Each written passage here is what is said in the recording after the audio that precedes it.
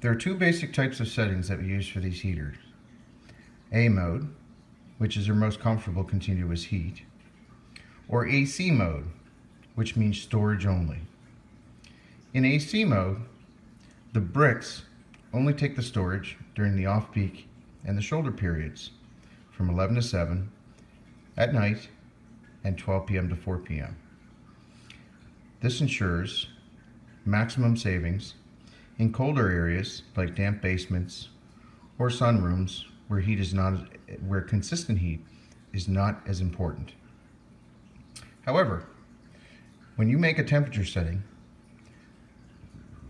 it always needs to be in A. So simply in A, you can go up or down and adjust your temperature to whatever the desired temperature is that you like. Always wait for the display to stop flashing before you make another adjustment. When setting them to AC mode, they should always display AC 5.0. If it displays anything else, you can simply adjust them back up to 5.0 with the plus or minus button. Keep in mind, when you're making a temperature adjustment in AC 5.0, you must go back to the A setting in order to make your temperature adjustment. Wait for the light to stop flashing, and then turn them back to AC mode. The mode that is displayed is always the mode that the heater is in. So if you walk by the heater and you notice that it's in some other form of mode, other than the desired mode you wish to have it in, the heater will not work correctly.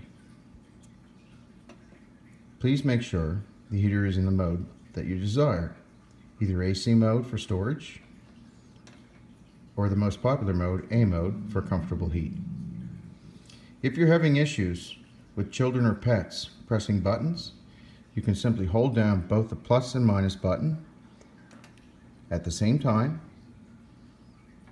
and this will lock the keypad out. And it does not matter what is pressed, it will not affect the setting. To unlock, you simply do the same thing again.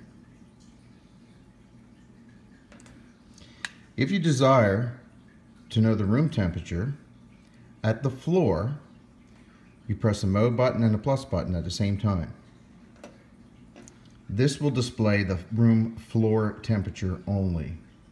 The temperature at eye level height may be a few degrees warmer. If you have a draft next to the heater, this will also cause this reading to be lower, and it may cause the heater to work unnecessarily, costing you more money, which is why it's very important to keep your windows and drafts closed, or drafty areas, from the house. So again, if you're doing a simple temperature setting in A mode, it's just simply up or down. Wait for it to stop flashing, and there you go. Remember to always do your temperature settings in the A mode. Once you have your temperature set where it should be at, then you can select to your other mode, which is AC 5.0. Leave it in AC 5.0 for those areas that you do not wish to have it in A mode.